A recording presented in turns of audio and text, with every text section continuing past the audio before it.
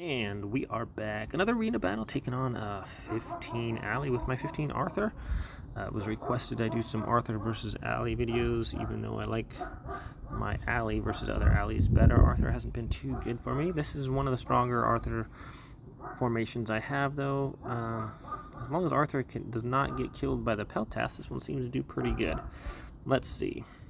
So Arthur is in the pocket there, surrounded by brawlers. That's good. Oh, the attack by Ali hits the rear.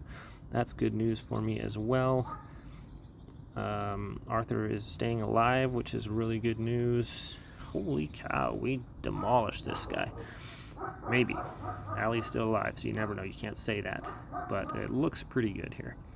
So, that one actually went really well. As it should.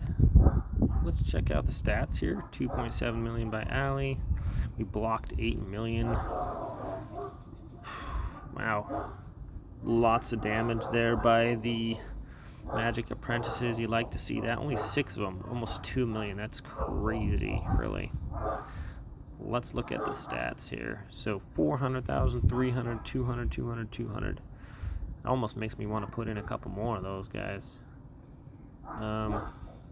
Good golly.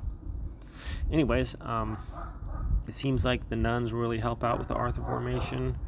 I kind of like the pirate ships in the back line. They seem to hold it pretty well. And that was a successful attack there. Hisatow, not a bad alley formation, really.